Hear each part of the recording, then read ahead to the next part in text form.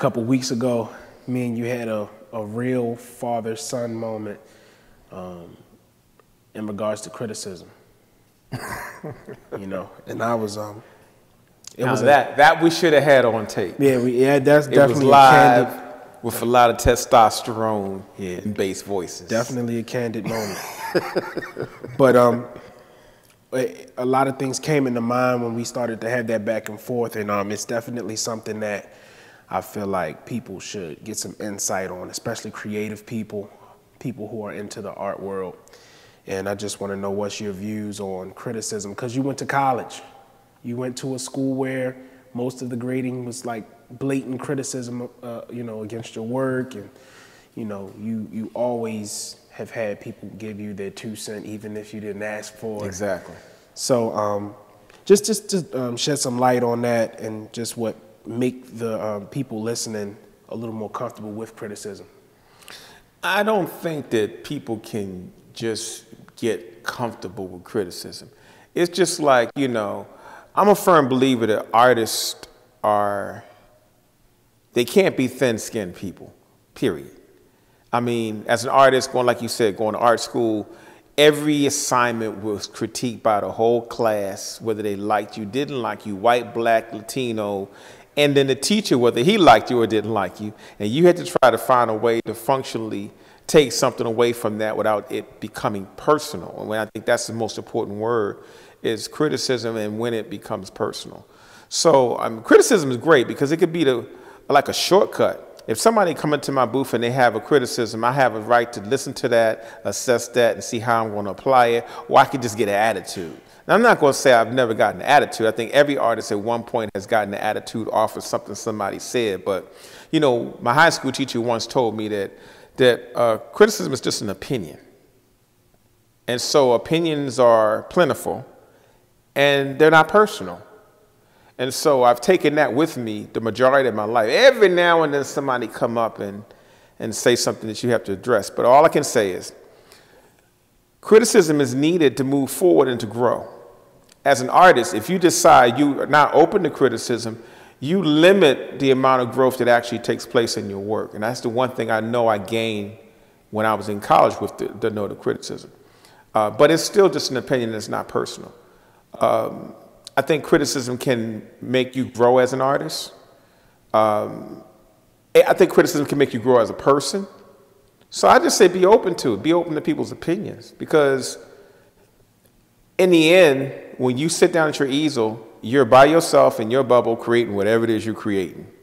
You have to have some kind of feedback to see if you're connecting to people. And for me, connecting to people is really what our work is, whether you're a musician, an artist, or a spoken word artist, it's all the same thing. So you have to listen to criticism to know how to attach to people and connect with people. I think that if you listen to criticism the right way, it can take you other directions. Like somebody will come up to me and say, hey man, you should do a Buffalo Soldier. All right, I'm probably not going to do a Buffalo Soldier, but if I had 3 people come up and ask me to do a Buffalo Soldier, it's a business move at that point for me to investigate whether I should try to do an image of a Buffalo Soldier.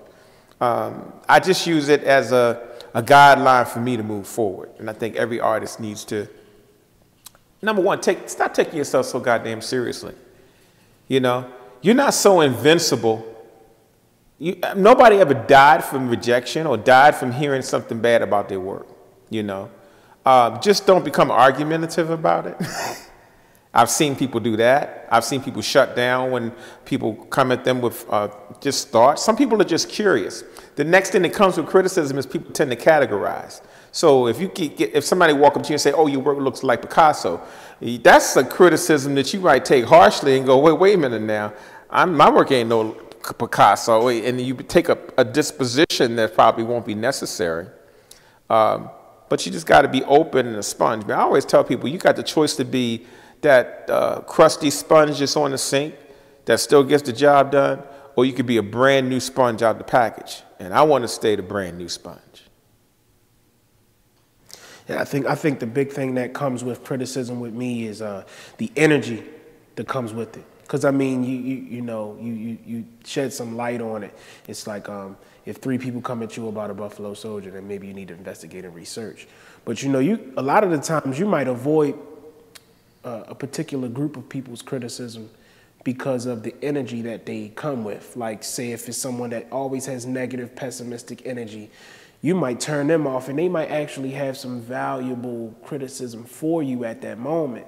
So what's the best way to really, know when to turn your ear on, because ever so often you deal with a significant amount of negativity. Your body knows when to shut it down. But I think at some point you have to be an open filter. I don't say you select what criticism you accept and what criticism you don't, and how it's said versus how it's not said. To me, criticism is all the same, whether it's whispered in my ear or screamed in my face. I still have to decide where it fits, does it apply, and whether it's going to help me move to my next step. Is it going to improve my perspective on whatever I'm working on? Because people come with different energy. Your hater's going to criticize you, and somebody that loves you and a hater, both will criticize, but the big thing is, why are you taking one personal and you don't take the other one personal? To me, that line of when you take it personal, I think that when you're talking about energy, once you let somebody affect you that way, you give them way too much power. So it's just an opinion. Put it in the right lane. Stop taking yourself so seriously. And most of all, don't try to come up with a bullshit reason why you did X, Y, or Z.